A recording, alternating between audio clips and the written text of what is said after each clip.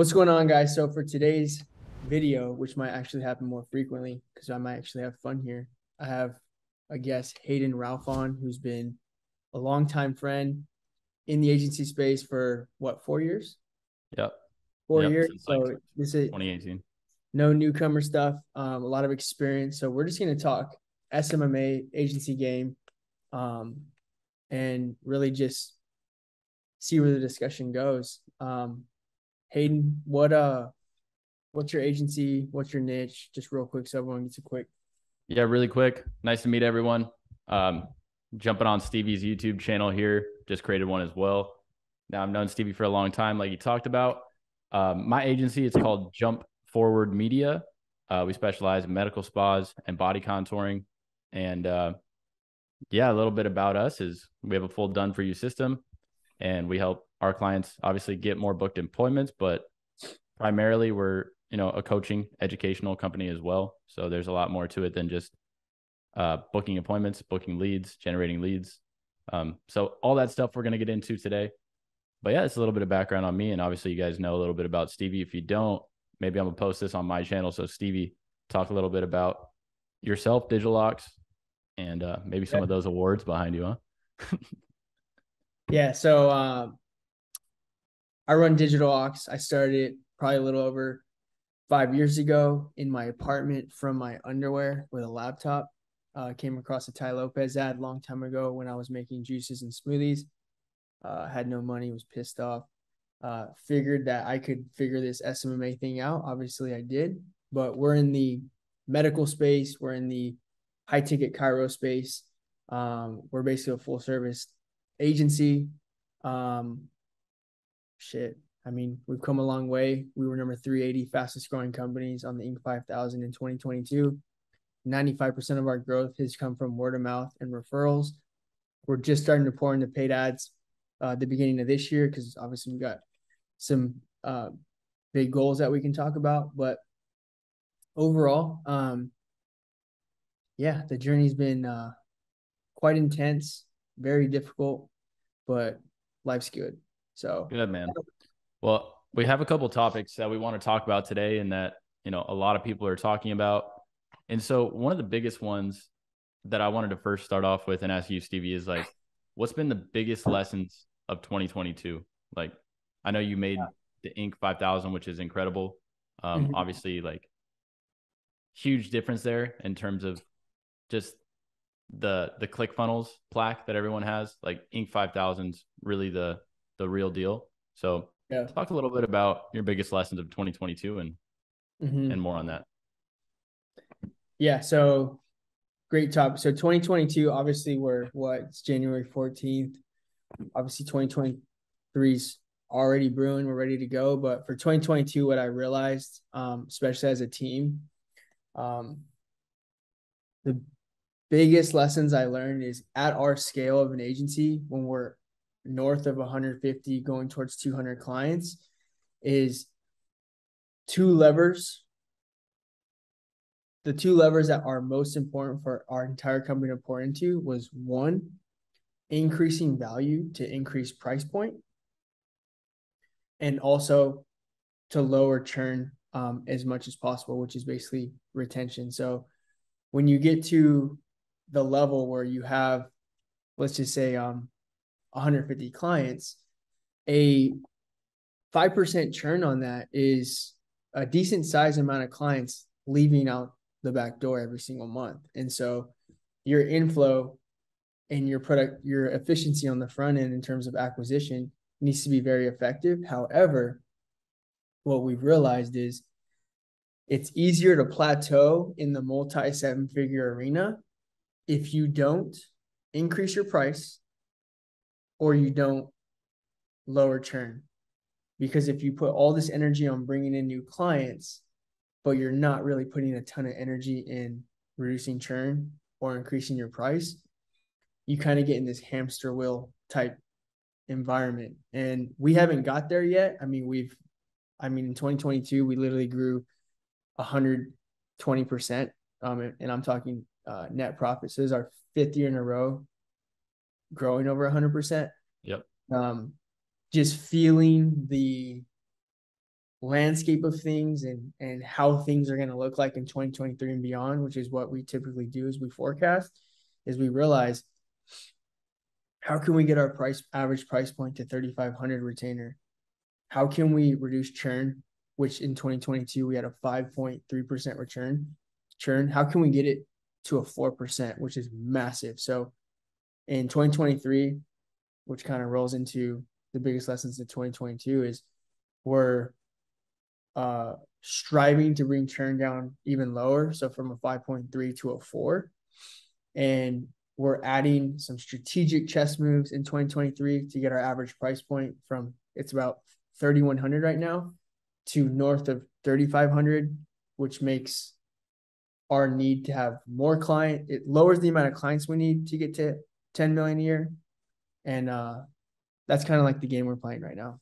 Love that. And I want to talk more on the topic of churn.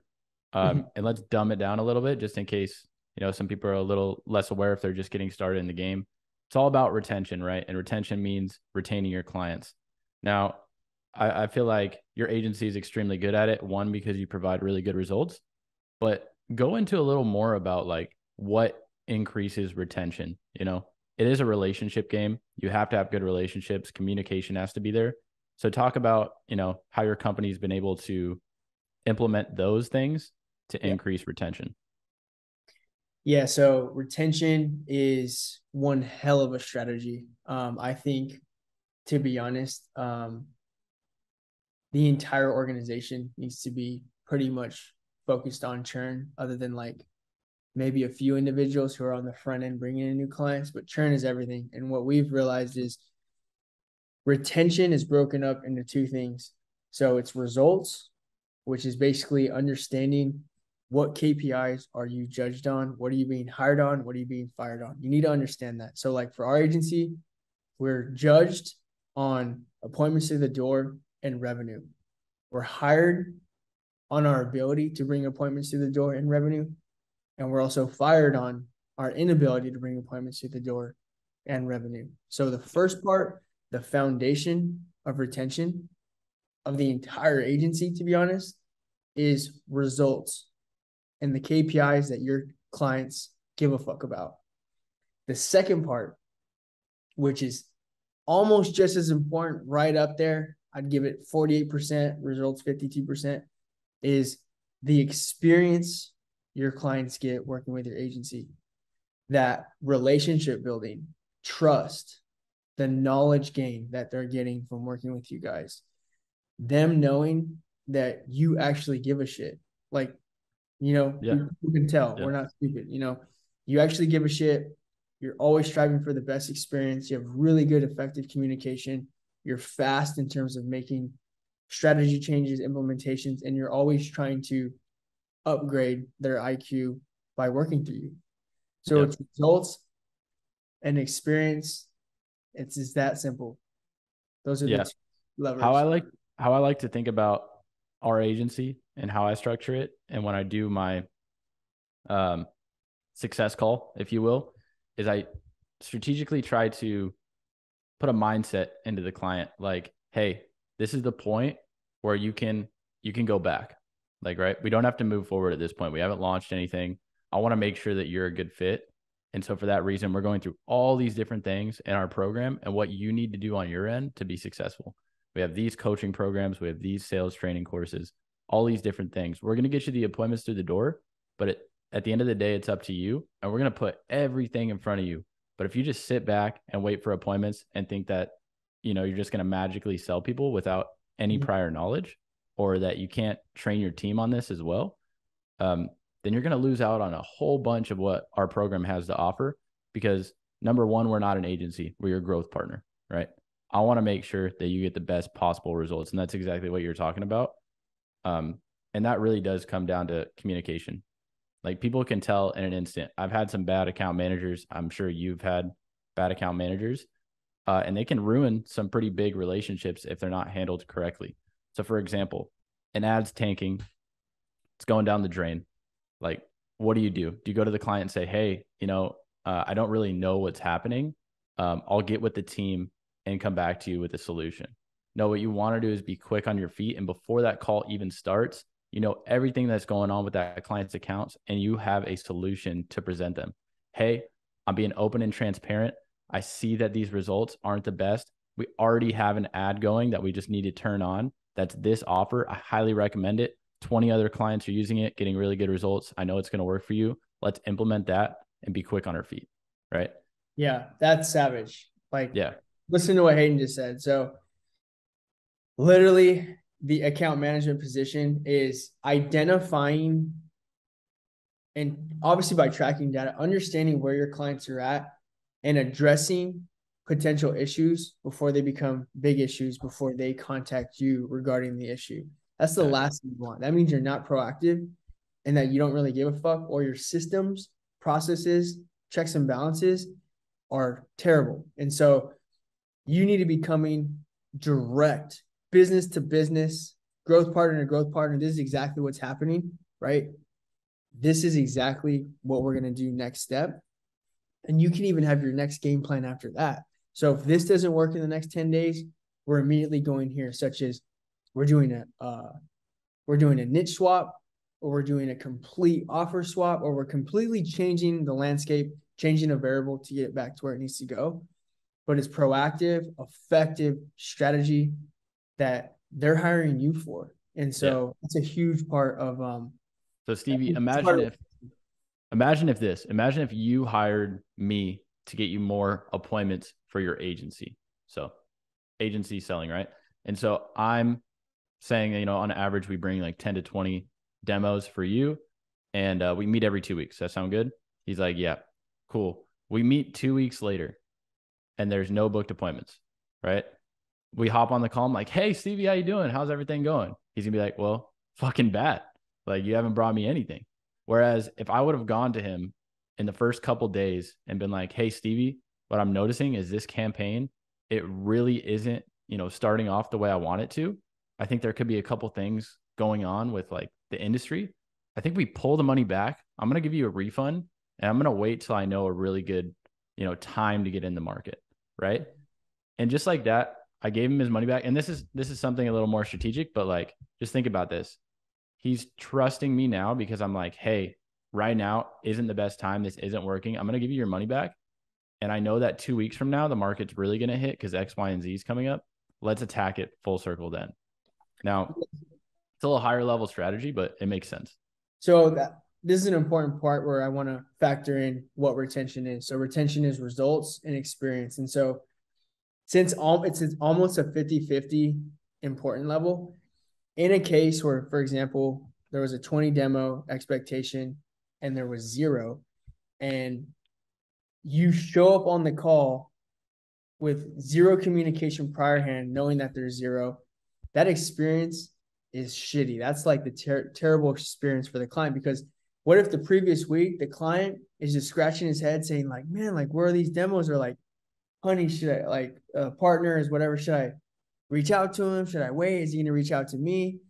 So now his experience, not only not getting results, but his experience and his interpretation of you as someone, as a consultant, is becoming annoying. He's starting to build resentment. Whereas, let's just say there was 0 fucking results, but on day 4, Hayden was so proactive, letting him know X, Y, and Z is what we're doing here. This is what we're doing here. So he knows the results aren't there, but this agency is so proactive and cares so much and is going so much the distance that I trust them that they're going to figure it out. And so instead of doing a refund, Hayden, which we would never do, we're more into like, look, and we say this all the time, like, if we can't do it, no one can do it. So right now, this is your market. This is what's going on. We are going to figure this out. And at the end of the day, we're going to be as transparent as possible. We're going to have the best sort of strategy to put forth towards your clinic. And our type of clientele appreciates that more than anything, because at the end of the day, where they're going to go. And that leads to step 0 before retention, is bringing on the right client for your agency. So success call. Do you guys have a success call, or like a type of onboarding call where you walk them through like expectations of your entire program? Yeah, so we're already going over expectations on the sales call. Okay. We're going over goals, expectations on sales call. We go deep in that initial call. And then on onboarding in that entire call, we then go over expectations and yeah, I guess the answer is yes. Pretty in depth. Okay. Yeah. Cool. Yes, because just so if you're an agency and you want to, have a quick way to increase retention on the front end, have an onboarding call, make sure you get all the information. That is just back end, making sure that everything is set up properly. All information is given. Sometimes if you try to automate the process and you just try to get everything through a form, you're not going to get everything that the client wants to get across with their brand, with everything. So you might as well have an onboarding call, 30 minutes to an hour to get all that information. And then I go a step farther is the next day, I actually hop on a success call with them and I walk them through a PowerPoint of all the expectations and give them an out. Say, hey, this is the client we want to work with. If you're not this, then we don't want to work with you. And that's just me being completely honest. But if you are serious, you do want to grow your business to multiple 6 and 7 figures, then we're the agency for you because we've done it time and time again. And if that's not you, no worries. Like you only put down a $500 deposit to get started. We charge them on the day that they actually go live. So for that reason, I give them the out. And yeah, I feel like that builds transparency too, because it's like, listen, these are the people that we want to work with. If this isn't you, let me know now. Because sometimes the sales guys don't know. I know you do most of the sales calls yourself, Stevie, but if you have somebody else doing sales on your team, there's a lot that can get lost in translation. People sometimes sell not a false dream, but they hype stuff up, right? Yeah. So for that reason, I think that's important. But I know we're going on to this topic a little long. So do you want to wrap up a couple things? So let's summarize biggest lessons of 2022 in 3 points. Biggest lessons of 2022 for our agency, where we're at, was focus by building even more value so that we can increase the price point, which means we need an overall less number of clients to hit our next goal, which is 10 mil a year. And churn, also putting all the efforts in reducing churn through adding more value and increasing price point. That whole scenario there of improving the product to increase the price point and to also decrease churn is far more important. I think at all stages, but especially when you start to scale to the higher number, is far more important than, hey, our Facebook ads to get more clients and outbound emails and bringing all these clients. Because if you bring in a bunch of clients and your shit sucks and you lose clients, you're going to just plateau a lot earlier anyway. So, well, yeah, and people are going to talk shit, Yeah. Your brand equity will get washed out over time. Yeah. 100%. So, okay, I love that. Biggest lessons of 2022. Give us your starting revenue for that, and then your finishing revenue from January to December. So from January to December. So in 2022, I think we finished at what was it? 2.5, something like that. 2.5. In 2023, we ended with right around 4.5. However, our profit margin and our net was super healthy. So we're basically, our EBITDA for 2022 was a $2.3 million EBITDA, so profit. And it's continuing. It's a big focal point, obviously in the agency space. Revenue is revenue, but profit is profit. And at the end of the day, we're in this to make money. And so, we're continuing to scale and we're continuing to even be more efficient on profit, which is super awesome.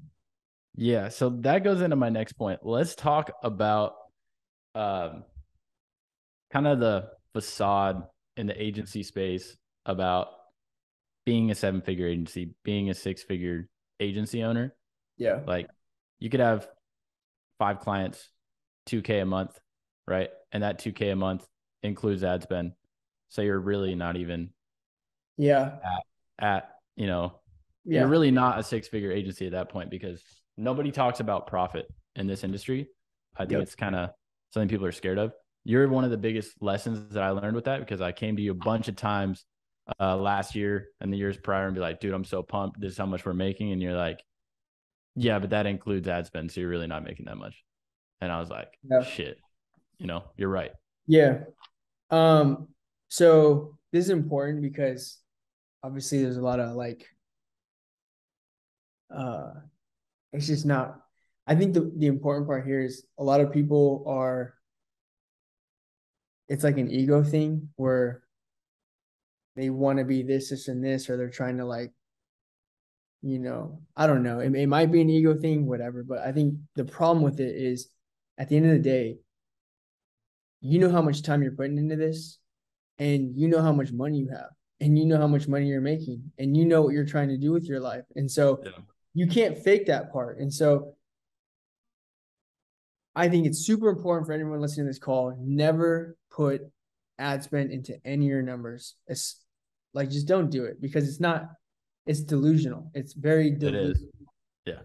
Yeah. 100K a month agency, but 50K of that is inclined ad spend.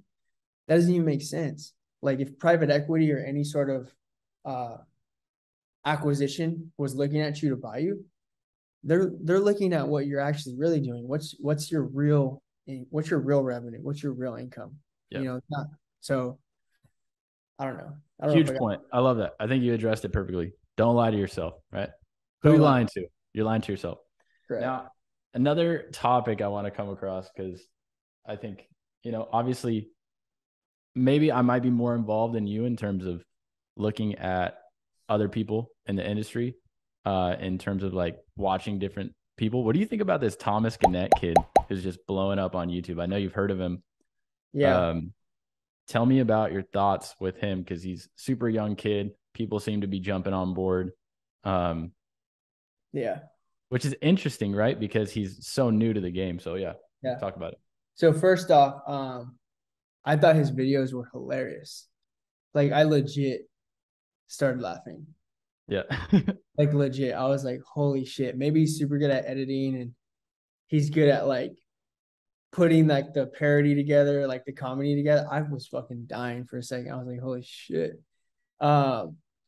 Another great fucking thing he's doing that I just realized is, through his viralness and through his content, he's exposing more people to what SMMA and agency is, which is kind of like how I got in the game. Like, Ty Lopez in the beginning was like, 10K a month agency, get 10 clients at 1K.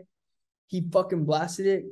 It hit me. I didn't know what the fuck that, now look where I am now. So I think the benefits of Thomas Gonnet is, one, it's funny. I thought it was funny content. Through his efforts or whatever he's doing, he's exposing more people to the agency model, which, if you are a fucking G and you stick to it, you can build a multi-7-figure income, net profit, not revenue, net profit, right? Talking profit.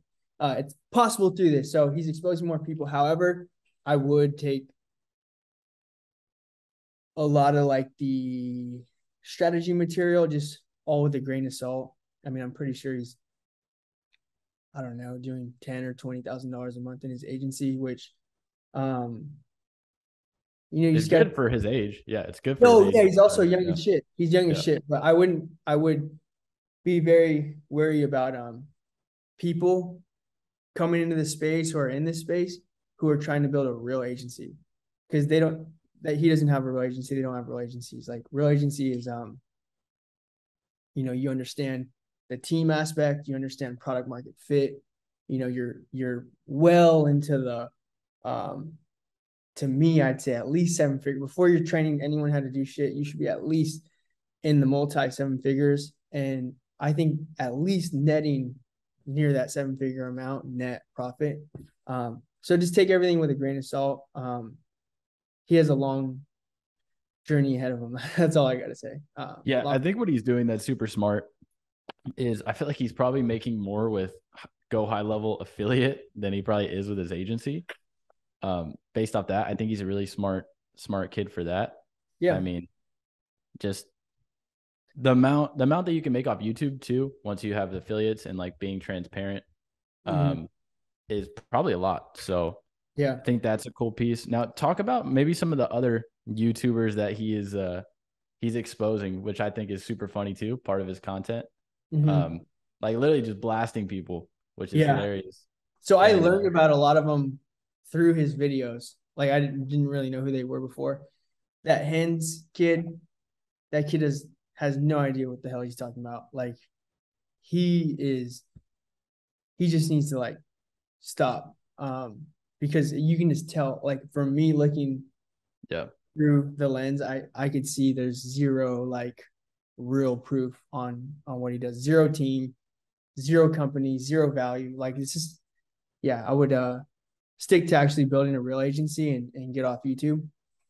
For the other guys, Jaime or whatever. Who is this? Hype Man? Jaime. I don't know who that is. One of the other guys. I really don't know what agency he runs. You know, like I think when you take advice from people, for example, I run digital ops. You know, you can go on Inc. 5000. You can see our name listed on the top 380. We've had over 1,600% growth in the initial 3 years, and then we just hit another 132% growth off of last year. We have a real team. We have 28 employees. We offer 401k. We have health insurance. We have an org chart. We provide real value. We literally, our returns in millions for our clients is way up there aggregate. So when you come into the game, realize, what do you want? Because if you want to build, you want to make multi 7 figures in income, and you want to be that guy, and you want to have that type of lifestyle, you're going to need to build a real fucking company that has a real team, real leadership. You're going to need to know so many aspects of business. It's not just how many clients can I get and like that's going to get you to like a small level, and you'll end up getting wiped out if you don't adapt. Yeah, exactly. There's so many levels to the business, right? You can get so caught up in these different things, client acquisition, results, knowing your finances. That's so important. You can be burning through money with some software trials that you signed up for, which I've done plenty of times, and look back and be like, fuck, just saved like $20,000 a year by canceling all this shit that I had no idea about. Right. And so just so many different aspects. And when you grow bigger, like Stevie is, you create leverage. And when you have leverage, now you can trade time for money, hire badass people, and people that are better than you at certain things. Like, for example, Stevie knows business a lot better than I do. However, I feel like I'm better than him on the back end in terms of softwares. That's just kind of my thing, is I'm more of an operations guy. So what I'm trying to take from Stevie is like being less of that and being more business focused, because I actually have a lot of fun doing the back end stuff and doing all these like little automation things. And that's what I'm trying to learn from him, because his mindset, how he runs his business, how he looks at numbers, how he knows all the numbers that he has off the top of his head. Like, honestly, I don't even know most of the stuff that he's talking about in terms of, for my business, like what's my overall growth. I know we've had growth since we started, but I don't know the numbers exactly. So I think that's a big learning process too. Like, as you level up, your mindset changes and the people that you hire changes, and you can start to really focus on the direction of your business. Just to give people context, what was your revenue in 2020? 2022? Like revenue, or just like, are you talking not ad spend included, right? Not ad spend. What was rev? What was profit? So I profited 200K, which was all right. And I would say the numbers get messy in terms of ad spend mixed in there, because we collect it together. So it's kind of hard to decipher. I'd say our biggest month was 80K service fee. And it was probably the whole time somewhere between 40K service fee to the 80K range, different months, going up and down depending on different services that we were trying to offer. A lot of times what we find is the problem in my industry, switching from body contouring to more med spa, we find out that our retention rate with med spas is a lot better. Number one, they have more money, and the body contouring clients that just they're in like a salon, right? They have a room in a salon, and they're banking on us for their entire business. So I kind of pride myself in that. It's really cool. I'm able to help small businesses, grow. But the second we turn off marketing, they're done. Like, they can't sustain because they don't know how to get new clients. And that's not necessarily a relationship that you want, right? You want to be with someone that has money for marketing, that regardless if you have a bad month or not, can come back to you because of the relationship that you created. So those are my numbers for this year. Yeah, I mean, that's solid for everyone watching this. I mean, 200K in net profit is like, that's legit income, and that's, again, team of 10. That's after paying everyone. So net profit, that isn't, I'm 26. That doesn't include the money you pay yourself every single month. So everyone on my team has a salary, right? I have a salary. So that's 200K after everyone gets paid, softwares get paid, everything like that. I just wanted to clarify that in case people didn't know. Yeah. So you're paying tax on 200K. Exactly. Yeah. And that's an important thing to understand is, like, he's paying tax on 200K. I'm paying tax on 1.9 million. That's my salary. I already have a salary in the company that's $150,000 a year salary. All the trips, all the things we do, all the things we add that have nothing to do with, like, the company are all add-ons that are your real EBITDA numbers, which is what PE and these firms are looking at when you become a player in the space that they're looking to acquire. And kind of going on that note, I'm in the game of building a real asset that I can sell if I want to with a snap of a finger, right? Yep. And when you change from, like, lifestyle, this, like, little SMMA game where you don't really know team and product stuff like that, you switch over here, you realize you're building a goddamn asset. You know what I'm saying? Like, and I highly recommend everyone go that route. It's, one, you're going to learn a lot more, and two, you're going to wish you did do that from the beginning, because one day, if you want to sell it and it's easy to sell and you put it on the market, you can sell it in 2 to 3 months versus not being able to sell your agency. I think that's terrible. And that's just lack of preparation. I have some advice for people. So how I got started and how I was able to sustain even with bad months and good months, especially in the beginning, was having money to start off with. So I know not everyone has that luxury, but I came in with 25K that I was like, this is staying in the business regardless. And not that it was necessarily needed because profit was already coming in the beginning, but it was an assurance for me that I was like, no matter what happens, this 25K is staying in here for when times get rough because I'm not giving up, right? So that was part of my mindset all the time. I never really take money out of the business savings.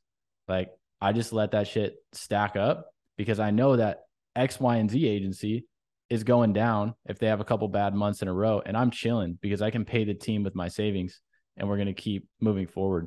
So I think resilience is huge, right? There's going to be times where you want to quit. I've wanted to quit like 50 times. Clients hitting my phone up at like 5 a.m., like waking up to like 40 messages, and you're just like, damn, is this shit worth it? But it is. You just have to overcome certain things. Can't be a little bitch.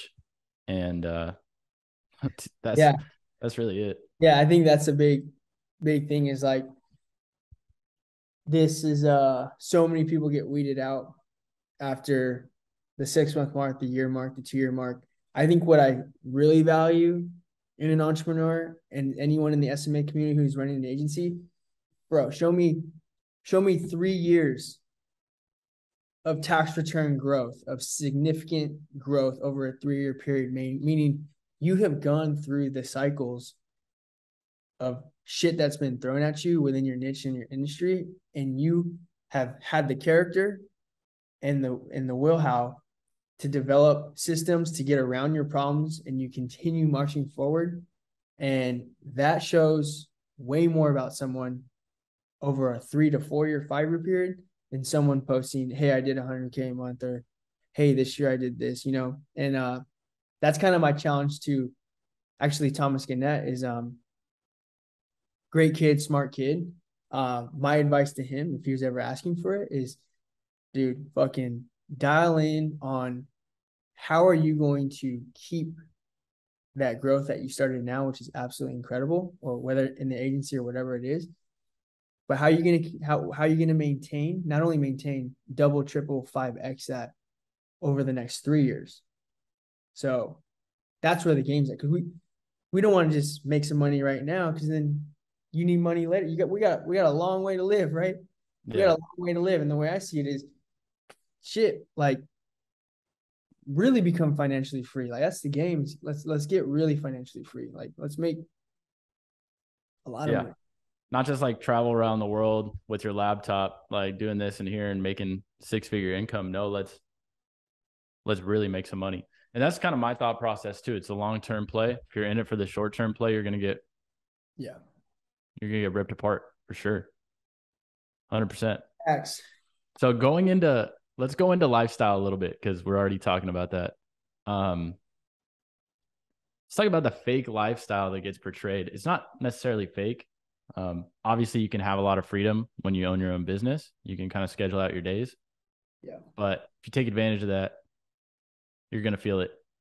So talk about your experience with that, and kind of, I know Stevie's like a real grinder. Like, every single day he's dialed in, he's working on himself. He's trying to become a better person. He's really in tune with his fitness, with his growth as an individual. But we've all gone through ebbs and flows in terms of, wanting to have fun, getting burnt out, stuff like that. How do you handle the lifestyle? And before you go into that, talk about the lifestyle that's being portrayed. So I'm trying to like understand. Lifestyle that's portrayed online. Like, you get an ad, it's like, hey, I want to make $10,000 a month, have the freedom to go travel, whatever. It's a sales pitch, but same thing. Yeah. Okay. So there's 2 routes you can go. And this is kind of like what I was talking about earlier. You have to make a decision whether you're going to build a lifestyle business, which is kind of like that business where you can get away with traveling and doing this, and you're making 50, 60, 70, 100K a month. Very lean team, X, Y, and Z. You can pull it off, but it gets to a point where when you get burnt out 3-4 years later and there's nowhere else to travel or whatever, you have nothing to sell. Like, your company is worthless. You might get maybe 1 times EBITDA, which is net profit, but you've basically, that's a problem. So what I see is they're sacrificing the future of being set to do this thing now, versus if you choose enterprise, which is building a real asset and going that route, you realize all that traveling and all that dance and show is like, it's doable, but you have to be strategic with it, because it takes so much time, learning, infrastructure to build a real company. So the way to get around it is, let's just say 9 months out of the year, you're pretty damn in it. You're solid. And then like a quarter out of the year, you're still super on it, but you still have that ability to like travel and enjoy yourself. But that whole like, I'm traveling here and I'm doing this, and it's like, does that guy even work? Well, he does work, but it's like he's just finessing his way to an income that is eventually going to die out, and at the end of the day, he's going to realize he never had an asset. And I don't know. If that's what you want to do, that's a short-term play. That's what we're trying to get to the point here. That's a short-term play. If you're in it for the long haul, how I like to think about it. I read a book called The One Thing, really good book, and talks about obviously just like focusing on a couple big tasks a week and making sure to knock those out. And that's going to move the needle forward, rather than stacking your plate with a bunch of little tasks that obviously need to get done, but that aren't the most important things. And one of the big things that's talked about in that book is plan your work around your vacations, not the other way around. So like, I'm sitting here January 14th. I'm going to plan something for May 1st. And if I do not hit my goal before then, I'm not taking the trip. And it's like, it's a week trip. I'm going to grind my ass off to try to hit that goal. If I don't hit that goal, then I'm not leaving for a week, right? And you got to be honest and real with yourself, and you start planning like that. And you say, I'm not doing anything besides this right now until that. It's going to make that process so much more enjoyable. You're not going to feel like guilty. I know we've all felt guilty for doing certain things when you have a business. It's just it just happens. Like if you go out and drink with your friends, you're going to feel guilty because like the next day's shit. Right. So I don't know if you vibe with that, Stevie. No, I think that's a high level of discipline and that sort of structure and determination is absolutely amazing. I do also think like once you're at the level you're at and you have the agency and you have the team and you have all these things, you start to mature more, because that lower level when you were first starting, seeing everyone travel and shit, that's probably very enticing because you think like, oh yeah, I can just do this and then travel. And once you realize you've built a right agency, you have a team, you're feeding families, you're feeding clients, you're growing clients, the transition in mindset is like, shit, I not only want to preserve this, but I want to grow this thing. And like traveling and all this stuff is taking away from my ability to work on this thing that's changing the game and bringing a lot of enjoyment, and is also setting me up for the future. So there is that mental shift. And I think it comes through maturity of understanding what the opportunity you actually have, and realizing that even 5 years from now, you can change your entire life, and then you can travel more. But yeah, man, love all that. So let's go over the last topic. So 2023, who's going to get crushed and who's going to be able to win, and why? 2023, who's going to get crushed? Well, exactly what we just said. A lot of people are getting crushed anyways. 90% of 97, 98, I don't know, I'm just throwing out a number. They're already getting crushed, and they've been getting crushed. And a lot of them are becoming extinct and they're expiring. And the reason why is they don't understand the concept of product market fit, understanding that like their ability to gain product market fit, which is like you having a legit demand for your services, and you understand that demand through client feedback, through your churn, through just organic word of mouth growth. People who don't focus on that initial vehicle, which is the most important thing, are never going to last. And it's not a one-time thing. It's not like a one-time we figured this out and it worked. Dude, in 2023, shit's changing. Like, and if you really want to be a beast, you got to be the person who's the one leading the pack. You're the one innovating. And then you realize 6 months later, everyone's copying you. It happens to us all the time. Like, we start and we've now taken the responsibility as the innovators, as the path movers in the road pavers. Like, we've already taken on that responsibility. I guess the main message here is 2023, just like 2022, those who do not focus on the customer, product market fit, getting real feedback, understanding how good their product is through specific KPIs such as churn and just organic growth and word of mouth, you're gonna get wiped out. It's gonna be a stressful agency. Yeah, you're gonna get worked. Now, here's a funny metric that I kind of realized we had a good product market fit, and as we're growing, there's still certain things that I'm manipulating to make sure it gets better. That's another thing. You can't ever be set on your product. You always have to be thinking about, what can I do to make this better for the client? What do you guys want? Give them surveys, get feedback, hop on calls with them, make sure that they're good. Hey, what else could I help you with that you'd be stoked on? Right? Something like that. Now, one funny metric that's not even it's not a numbers metric because it's a little hard to calculate, is how many people have left and came back to your business because they couldn't afford it. Something happened. They didn't have money at the time. They left. Yeah. And then they came back to your business. That's happened to me in the past couple months with like 10 clients.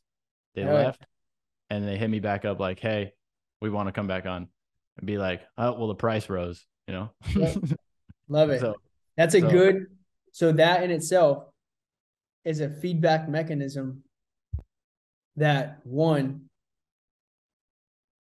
there is product market fit. Two, they probably went to a lower alternative, cheaper alternative, tried another thing, saw this flashy thing over here, and they realized so many people suck. It's all marketing hook and flash on the front end, and then they have no, like, their ability to retain them is nil. So then they come crawling back in. Can we come back, Hayden? That's the main thing that happens to us is it's called indifference. They're with you, and then they see some other flashy thing, whether through Facebook ads or whatever. Yep. And they don't really understand that, like, all that is just one hell of a marketing hook just to get more appointments, and there's no back end delivery. It's like, and then they go through that, and that's a great experience for them as a business owner, realizing like, oh, that's not really what it is. And they come crawling back.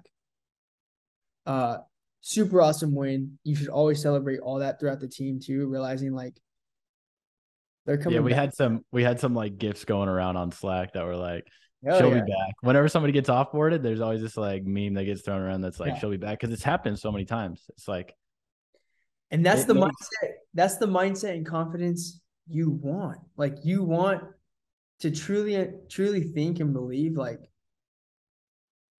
yeah, like they're coming back for sure, because no one else is going to help. Like, no one else can be able to deliver at the level we deliver. So they're coming back, Yeah. And yeah, I just love that little metric that's a little harder to define, but I think it's awesome. Yeah. I think you're on the right path. When people are coming back after they've left for whatever reason, financial, they wanted to try something new. They saw a different agency that was doing like $500 a month. Can't knock them for wanting to try it. I mean, it makes sense from a business standpoint if they can save money. We try to do it all the time with different softwares. Yeah. I kind of want to, since we were talking about product market fit in terms of 2023, I just wanted to quickly like break down what I find are like the four basically fundamental pillars of building a 7-figure agency, like a 7-figure profit agency. Let's hit it. Because the niche you choose and where you go and everything that's the vehicle you choose. And so I think going into it, if you're someone who's like, I want to build a real 7-figure agency, meaning 7-figure income, then one, the industry you choose is so damn important. Like, you have to choose the right industry. And when it comes to industry, really we're looking at like, what's the TAM? How many people are there? Like, what does all that look like? What's the typical revenues in this type of industry? What's the savviness? What kind of budgets? Like, you got to understand that. Like, so if you specialize from day one saying, I'm going to figure out how to be the best attorney agency, it's going to be hard as shit. Tons of competition. But after 5 years of just going so deep, that's how you build your 8-figure agency, because attorneys will pay you fucking 10, 20, 30, 40, 50K a month. How many? Yeah. So your industry, chiropractors, but obviously more high end. How many chiropractors are there in the US alone?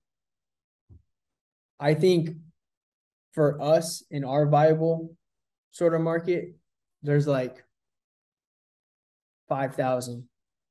And then within medical clinics, there's like another, I'd say like 4,000 to 5,000. So that's the thing. In terms of competition, and what you need to look at is like, one, there's plenty to go around. Like, if you think you can't get a single client, that you can't get 10 clients in a specific niche because it's saturated, so to speak, usually the niches that are really good, they are saturated. There's tons of agencies in there. However, like, saturation is whatever. You can always, if you have a good product or service, you can always get through that. No one has all 5,000 of the chiropractors, right? If they did, I don't even know how much money they'd be making. It'd be stupid. Yeah. Right. No, so yeah, it comes down to like, pick the right industry. So important. That's gonna, Give them some industries for 2023 that you see. I mean, for me, I like the competitive, highly saturated shit. Dentist, Dentist, roofing, all type of law, like attorneys, all that type of stuff. We're going down the list on all those sub niches. Another big one who I know pays money is all the dealerships, car dealerships. Like, that's a big one. Month retainer.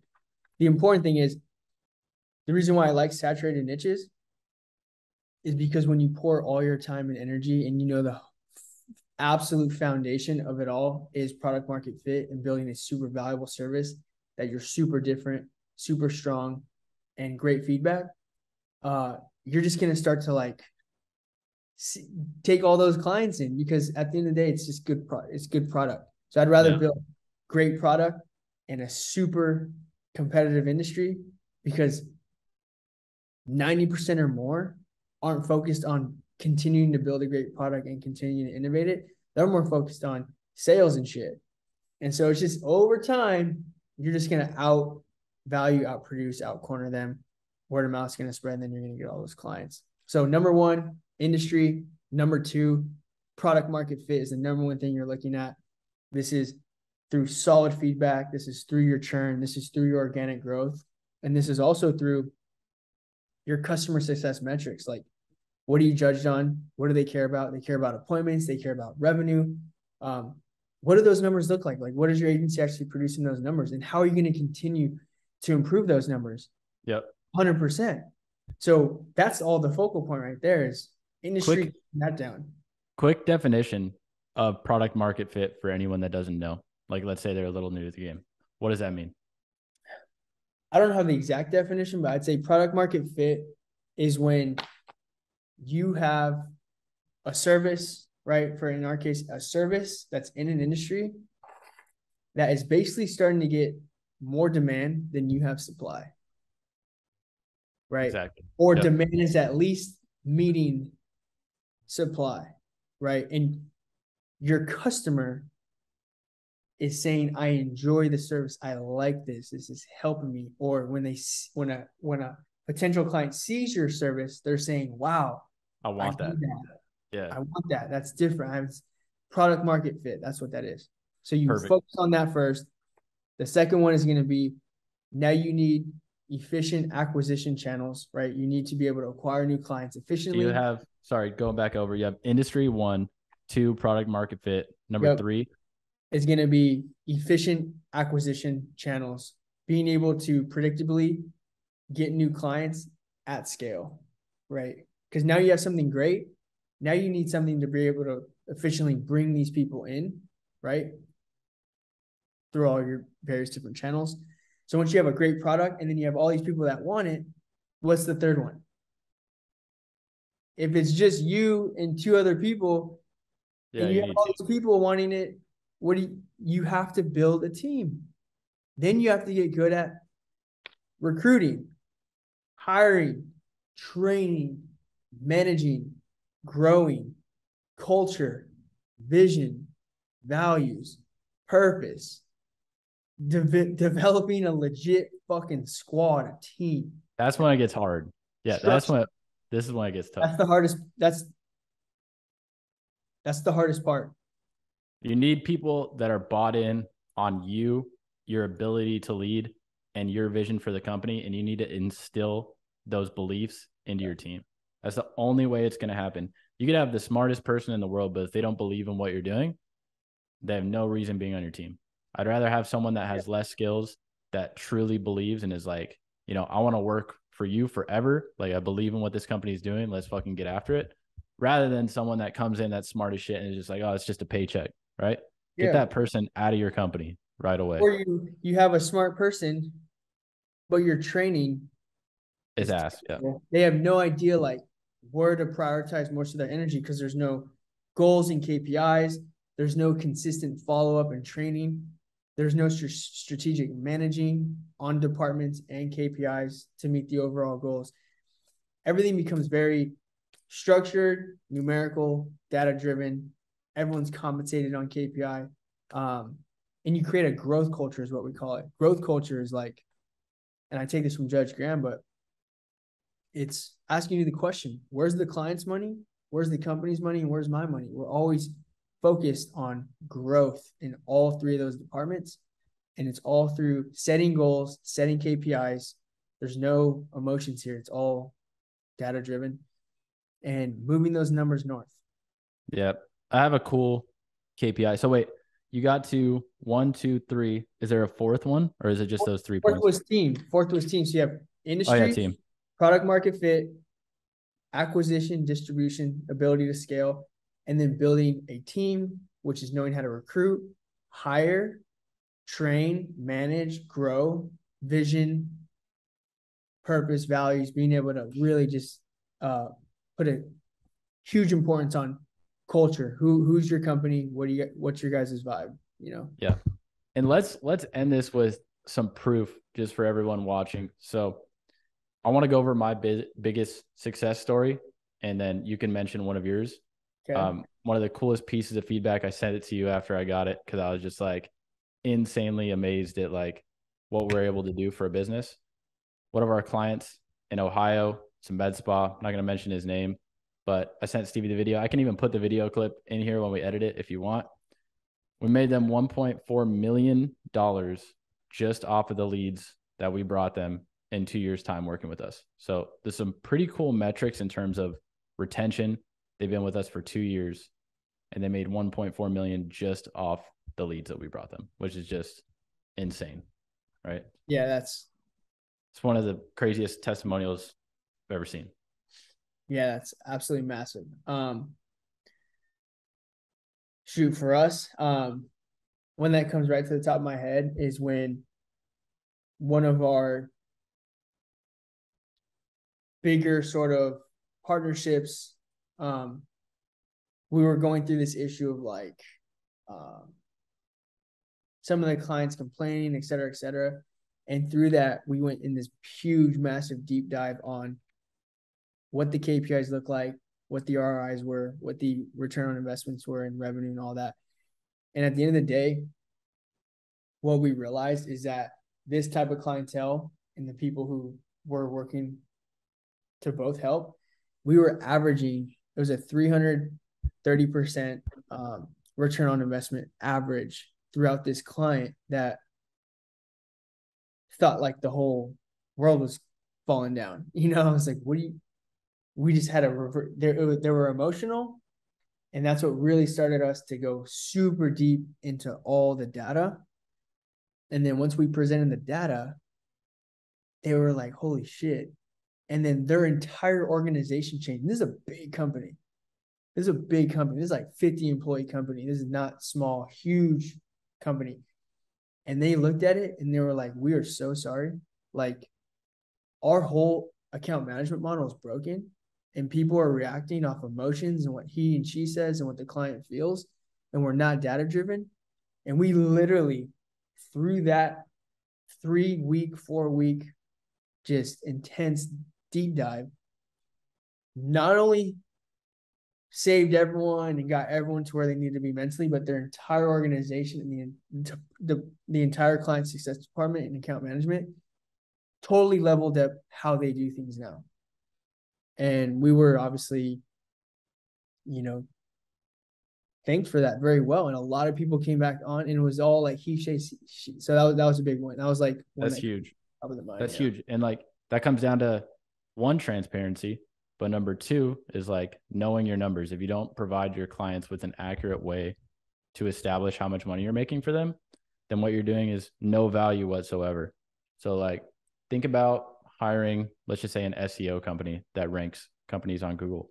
If you can't show them that they're actually ranking in the top and they can't actually search it themselves, they're going to leave you, right? If I can't show my clients that we actually made them $10,000 in the first month, like, what are you doing?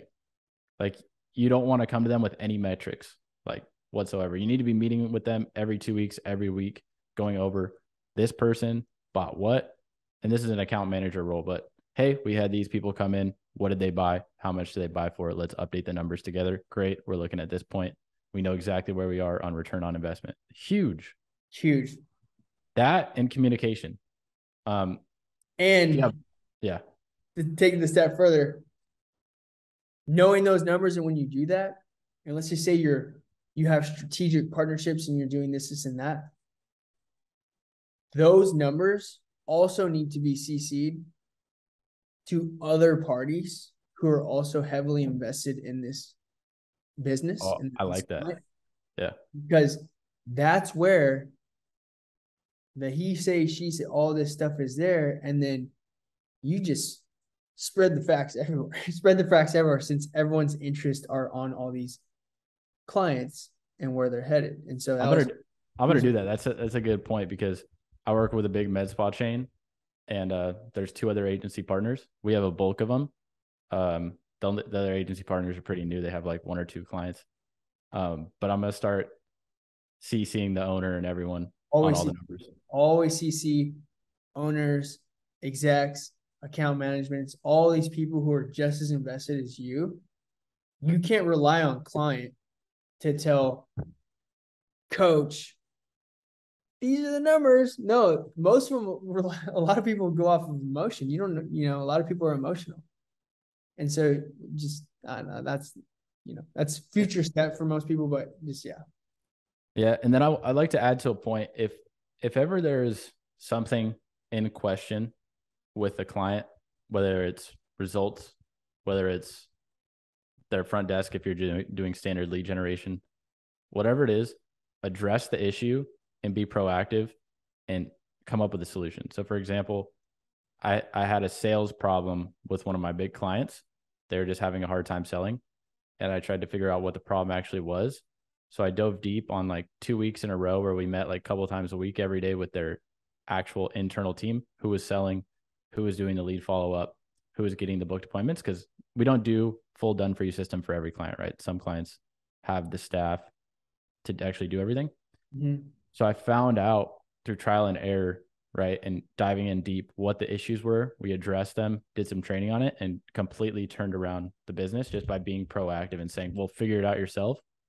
No, like, they're paying us money. Let's help them with the issue that they have, and they're going to thank us for it forever, Yeah. And that's how you can overall just increase your offering through consistent pain points when you realize, oh, shoot, this is a big enough problem to where we need to now, as a team, build a product or a service to now address this, which then provides more value, right? Which can increase your price point, which then overall increases churn, right? In a sales aspect, right? Like, so that's just it's innovating and adding on to service delivery when it's becoming more of an occurrence and it's more of a demand. Right. Well, Stevie, do you have anything else that you want to push forth? I know we're kind of up on time here. Yeah. So I think overall, leave any sort of questions in the comments, things like that. We might be doing this maybe once or twice a month, who knows, but put in the comments what topics you'd want us to talk about, any feedback or anything you took away from this. Obviously, Hayden runs a multi-6-figure agency that's profit, real take home. I run a multi-mid-7-figure agency with, multi-7-figure profit. So we have a range here, right? We've all been through this game. We're years in this game. Most people on YouTube are nowhere even close to what we're talking about or have the proof to back it within team numbers, everything. And so if you guys have any questions, drop them down below. Maybe we can cover them on a next sort of podcast. If this is a podcast. Yeah. I think we have to put this on other platforms for it to be a podcast. Yeah. A YouTube Zoom. But yeah, anyways, guys, thanks for watching. Like Stevie said, leave some comments below. Let us know what you want us to chat about next time. And we'll see you guys on the next one. Peace. Peace. Look at you eating berries, dude.